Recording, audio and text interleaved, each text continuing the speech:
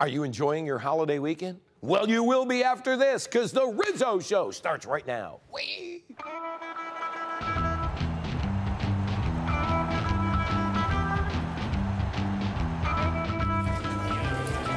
MGM Northfield Park presents The Rizzo Show. And now, your host, Tony Rizzo. That's right. Look at this. Look at this. Look at this. Where are we? Vegas?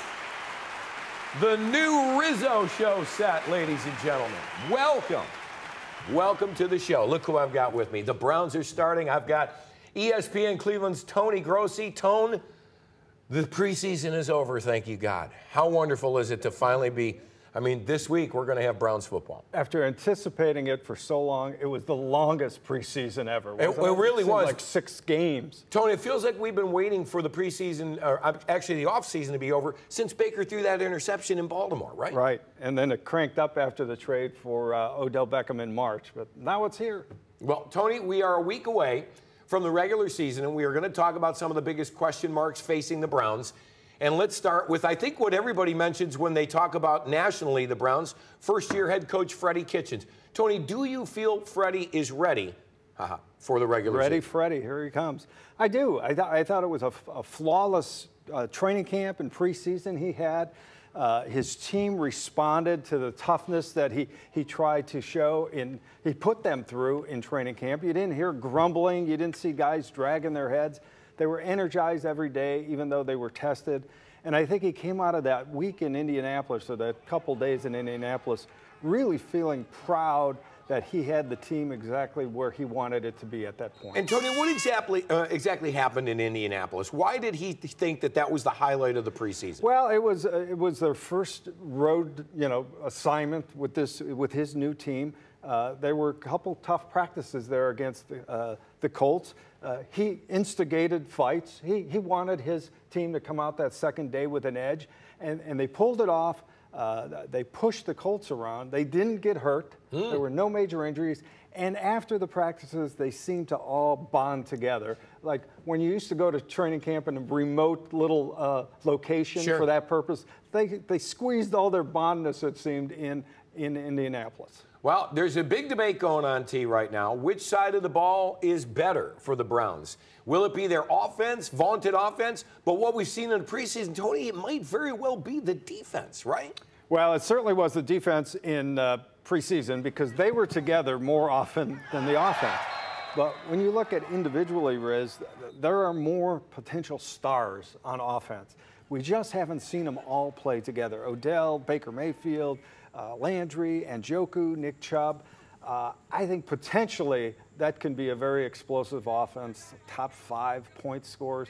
And that's what football is all about right now. Right. So I know the evidence says defense right now, and I'm not trying to cut them short, but I think the offense is going to be pretty lethal. Tone, we saw the Browns pass the heck out of the ball in the preseason.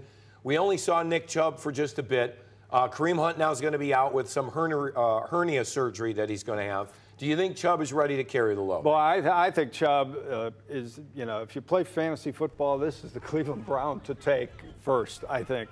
I think Nick Chubb is primed for a big, big year. He should have had 1,000 yards. He was at virtually 1,000 yards last year. It didn't even really start until the second half of the season.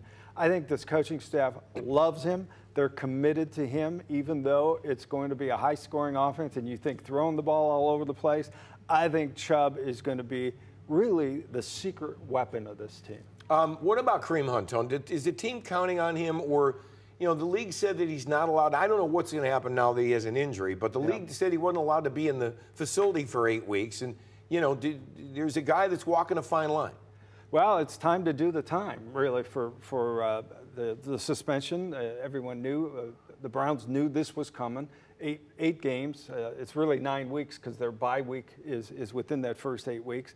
The whole mystery is can he behave while he's away from the structure of the organization? When training camp, when minicamp let out, you had that little brief period of about 5 weeks vacation. Right. That's when he had kind of a little altercation off the field that he wasn't disciplined for, but it was a red flag. So now here we go. This is going to be longer. This is 8 weeks. He's got to stay straight and narrow. The only thing we didn't get to see, Tone, in training camp is Baker throw to Odell Beckham Jr. in a game. Yeah. How do you think it'll go for OBJ? The Browns got him to the opener healthy, and that was their big goal, right? It was, and he's really chomping at the bit to get out there. I mean, it's been the Browns' plan to really keep him in bubble wrap, and now he's ready to go. He's got 2 weeks to acclimate, 10 days to acclimate, now a week to acclimate himself with the #1 offense. Whereas the few times they were out there together in team practices, it looked like they've been teammates for a while. Right. So I don't have that concern. I think he's almost like a secret weapon. Everyone in the league knows what Odell Beckham's capable of, but what Baker thrown to him is a lot different than Eli Manning for the last 5 years. And you feel like because they're veterans that they'll come around and they really didn't need the game time, but it will take a while for them to hook up. Well, I mean, I don't know if he doesn't have 18 catches and 140 yards in the opener, I'm not going to be disappointed, right? No. On top of that, I mean, there's all these other weapons with Landry and Njoku, Rashard Higgins. You know, they're going to throw to Chubb. So, but Beckham, one thing we noticed in practice, inside the 20, when they get in the red zone, he's uncoverable. Yeah. He finds those little slots where and then Baker throws him the ball. So I think it's going to be a pretty good combination. Tony, I can't wait. Another question mark, and it's a big one. Will Browns fans be able to rely on the special teams? What do you think of Austin Seibert? It was one of the best turnarounds we've seen in a long time. He went with the last 2 games and looked like the kicker the Browns took in the 5th round. Comeback player of training camp. There we go. Started out very shaky and came on strong, made his last 6 field goals, made all his PATs. And I think by the end of the preseason schedule, there was a confidence finally in him among his teammates. He admitted, Seibert did, that there wasn't a lot of trust in him the first couple weeks. Right. When he was just practicing and missing field goals. He played through it, and Kitchens loves that in a player when you're down and you pick yourself up and you recover, and that's kind of what he did. He's one of the big winners of this preseason for the Browns. Yeah, and I'm hoping though the coverage team and the returners and everybody. I mean, Tone, special teams are a big part of professional football. We haven't had them here for since Josh Cribbs left. We saw how harmful they could be if they're bad. The unspecial teams we call them. And that's one thing though, Riz, you can't simulate this in practice. Right. They don't go high-speed punt coverage or kickoff coverage. So we'll all find out, including the coaches, during the games, but it's been a big upgrade. There's so much more attention devoted to it at practice, and if they have a solid kicker, just think what a solid kicker would have done last year. We would have been in the playoffs. Right. Lastly, Tone, the $1,000,000 question, and I love positive Tony. Folks, we've got positive Tony in studio tonight. Can the Browns handle the hype? I had Mike Florio from Pro Football Talk on a couple days ago on my radio show. And he said that the Browns are now a measuring stick game for everybody in the NFL, and that's a tough place. You hear the old bulls on the back. Teams will measure themselves against the Browns. They're going to get everybody's best game, Tom. Sure, and they say, bring it on. And you know what? That's the same phrase that Baker Mayfield used when all the pieces of those firings were on the ground, and he had to pick them up last year. Everything fell on him. He said, bring it on, and what happened? They won 5 of their last 7 games. Cover of SI? That brings back bad memories of former Browns, Cleveland teams being touted on that magazine. And are you talking about Joe Carter and Corey Snyder? Yeah. I just think, again, the quarterback is so strong mentally. Yeah. These expectations and this buzz is not going to crush them. And so that's my basis of confidence that they're not going to fall victim like the 2008 Browns, right? Who was far less talented, but a lot of buzz about. Coming off a 10-win season. So, Tony, do you feel better about the Browns or worse now that the preseason's over? I feel good. I feel as good as I expected. There was no major setbacks in my mind. There were minor things that they plowed through. The kicker, we brought that up already. Sure. So I think there is as good a frame of mind mentally and certainly physically as any Browns team I can think of heading into an opener. Well, will we see a Sports Illustrated cover with the Browns as Super Bowl champs? We'll have to wait and see. Coming up, don't go anywhere. Tony, we're going to spin the wheel on the Rizzo Show. Our new set, the Browns, the Indians. We're ready, baby. Stay with us. Hey now, hey now. Look at this, man. Welcome back. Folks, we have spun the wheel in the past, but there is nothing like what we're about to do right now. We're going to spin the wheel. We don't know the topics, and we're going to talk about them off the top of our head. Here we go. Let's spin. Look at that. Wow. First one, AFC MVP. Tony, Andrew Luck is out. A lot of people have Pat Mahomes and Baker Mayfield. Who's at the top of your list? Well, I'd have to stick with Mahomes, the defending MVP, coming off 50 touchdown passes. They may be even better offensively because they've added some young guys with even more speed than they have, and they still have Tyreek Hill. But I'll tell you what, Baker Mayfield, if all goes according to plan, they're going to score a lot of points. How about that guy? How about AB? Well, I don't know. After viewing a few editions of Hard Knocks, I think they're going to be a little disappointed in that guy. But I like the chances of a quarterback, either Mahomes or Baker Mayfield. Baker Mayfield is in the conversation, right? Absolutely. Absolutely. All right, spin it away. Let's go. What do we got next? It is, who is winning our division, Anthony? Well, we know there are two big games against Pittsburgh in the span of about 17 days in the middle of the season. I think that's going to determine who wins the division. So the question is, what if they split? And if they do split, I'd side with the Browns. I think this is their year. They're the favorites, Stone, in Vegas. They should, for a reason. For a reason. I mean, they got more star players now than Pittsburgh, at least on offense. It's just a matter of them living up to all that. Tone, our division is so tough, though. Isn't it awful? Because you have three really good teams this year, and they just beat each other up all year long, whereas the Patriots have the Jets and the Dolphins and the Bills, and it's a cakewalk. Right, and we haven't even mentioned the defending champion, Baltimore Ravens. I mean, they think they're better. So it's going to be tough, but I think the Browns have a lot of momentum going into this season. Next! Here we go. Oh, I feel like we're at a slot right now. Number of OBJ touchdowns. Tony, you just mentioned Odell Beckham in the red zone is magic. It's candy. Yeah. He's uncoverable. He should be Baker's go-to guy. I mean, are we looking at 8, 10, 12 touchdowns? What do you expect from OBJ? Well, start with Baker. What can we project touchdown passes from him? He had 27 last year, and we know he didn't even start every game. He didn't start till the fourth game of the year. So I'm thinking 40 touchdowns might be the max for Baker. OBJ's got to get at least a fourth of those. I think he'll be in double digits. 10 to 12. 11, 12 touchdowns. Do you think he will lead the Browns in touchdowns? I would think so. Yeah. I think the rest of them will be spread out among about 5 or 6 different players. Yeah. But I think the leader of the team will have over 10, and I think it will be him. Spin that wheel. Oh, I mean, here we go. Coach of the year. All right. They're asking Freddie an awful lot to be coach of the year now, right? I know. We are a Browns-oriented show, so they're part of the answer of all these questions. Really, I mean, if they do what we're all talking about, if they go, let's say, 11-5, win the division, have one of the top 5 offenses, have one of the top 10 defenses, and get in the playoffs for the first time in, 20 years. 20 years for this town, he'll receive Coach of the Year votes. Sure. Now, I don't know what the other 31 coaches are going to do, but if all that happens, Freddie will be in that conversation. We have the usual suspects, though. Tomlin, Andy Reid, and they'll all be there, and Anthony Lynn and the Chargers and all that. They'll all be in the conversation, though, too, right? And you haven't even mentioned Belichick.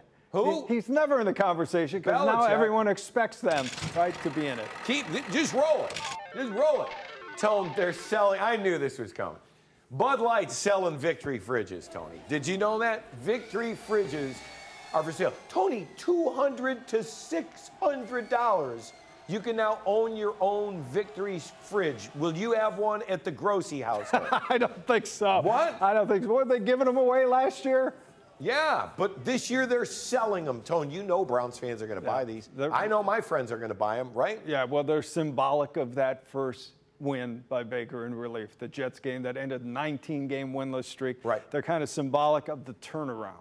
So I can see the I see what you're saying. There you go. Yeah. And this is what did it. It was a Thursday night on national TV with Baker. All right, one more. Let's go. One more roll, baby. What do we got? Baker's stash. Tony, is the stash gone? It's gone. For the game, he didn't have the stash. Easy come, easy go. He just had a little, he had a little stubble going on. Yeah. Have you ever grown a mustache? Tony Grossi. I could do it in 48 hours.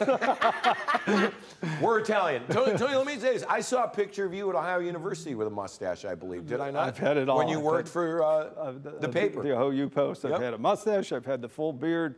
Back then it was dark hair. Now it's like gray. It's all gray. But if the Browns go to the Super Bowl, I'm going to make you grow the mustache. Coming up, we're headed to an unbelievable buffet where you certainly will not leave hungry. Stay with us. Welcome back. New set, same old Rizzo show. Tony, have you been out to the MGM Northfield Park? It is absolutely beautiful. Well, it's got everything you could ask for, including some great places to eat. And if you're looking for variety, check this out.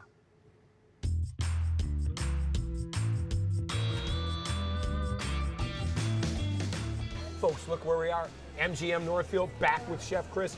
Chef, this is what I call buffet on steroids. It's the buffet, like the Ohio State University, buffet. Right? Yes, okay. the buffet. Let's take me down the line here and explain. You guys went above and beyond with all this stuff. Yeah, we've got so many different items, almost 70 items to choose from, right? So we've got some great vegetables here. Here's some rotisserie chicken. Italian sausage. Beautiful carving station. This changes every day. Right? Sometimes Hungarian sausage, sometimes Italian sausage. Can you just cut me just one little piece of that right there? Just right now. Oh, that's perfect. Little taster piece. There you go. I'm sorry. I'm Italian, and you know how we are. Oh, hold on. Here you go. Thank you. Oh, that's good. Yeah. So today, carving a nice flank steak, beautiful smoked flank steak. And then, as we go, the menu changes from lunch to dinner. We've got all sorts of different offerings, from seafood to steak. So a lot of this is our southern style. We got hush puppies, Brussels sprouts, fried chicken, country fried steak, beer battered cod, which is delicious, chicken tenders. So a ton of things we haven't even gone through halfway yet. You got soups, you've got salads. You've got desserts. Everybody hits the dessert station here. And this ranks right up there with the buffets in Las Vegas. Absolutely, absolutely. We like to think so. We have a hard-working team here. Honestly, it's one of the most popular buffets in the city. We do that many covers here. Yeah. I could tell that right now because we could barely do this, folks, because there's so many people in line like this fine gentleman right here. What else do we have over here, Chris? So here we've got our little Italian station. We do pasta cooked to order. If you want something else different on the oh wow, cooked to order. Buffet, absolutely. You got pasta, you got meatballs, you got pizza, sausage, you got pizza sausage. coming right out of the oven, right? So everything we do, smaller portions. Less food more often, right? There's no big vat of food that we're pulling from. Almost like a small plate thing. You said you have almost 70 items. I want to taste a lot of stuff. That's what a buffet should be. Right, I'm not going to say exactly right. When I come here, I want to taste a lot of stuff. We got tacos as well. Oh yeah, tacos. This goes on forever. Fajitas. You got a little bit of everything. So there's nothing, if you come here, somebody who's going to love at least 3 or 4 things. Absolutely, and we also handle any dietary restriction, right? We have some people that are intolerant to gluten, some people are vegetarian, whatever. If we don't have it here and we have it available, these guys can make it for you. They're very, very talented and willing to do so. Very impressed. Chef Chris, thanks again for the tour, buddy. I'm going to go get a tray. How about that? I thought the buffet was over like 3 different times. There were so many things. That thing is absolutely extraordinary. Speaking of MGM Northfield Park, they don't have a sports book yet. Legislation could be underway soon down in Columbus. But if they did, who would you have going to the Super Bowl? Would you bet on one of these 5 teams to win it all? First of all, of course you got to include the Patriots, right? They can win it every year. Chiefs, can the Chiefs defense play well enough to win a Super Bowl? Well, they were within an offsides penalty of getting into the Super Bowl last year, so I'd say yeah. Saints? So did they get jobbed last year, Tom? Yeah, they should have revenge on their mind all year. Eagles? Absolutely. One of the best rosters in the league. And then Tony? Come on, Tony. It would have to all break right for us. Absolutely, I get that. Yeah. But stuff like that happens? It's happened to a lot of teams, yeah. And, I mean, this is 20 years in the works. It's not like they're overnight, right? I mean, it's been 20 years in the works, and they finally got the team. Browns in the Super Bowl. Hardest ticket of all time. It would be the toughest ticket for any Super Bowl ever. One more segment when we come back. Stay tuned.